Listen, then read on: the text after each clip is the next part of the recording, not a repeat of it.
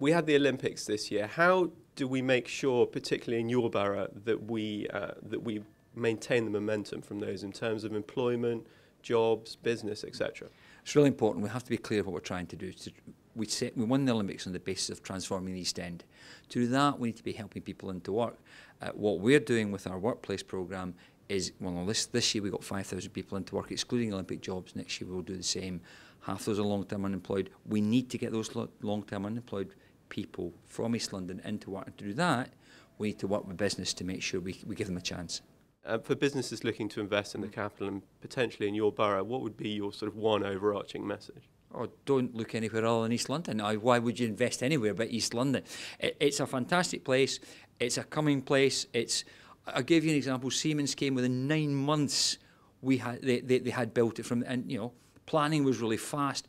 We like business. The East End is open for business. It's supportive of business.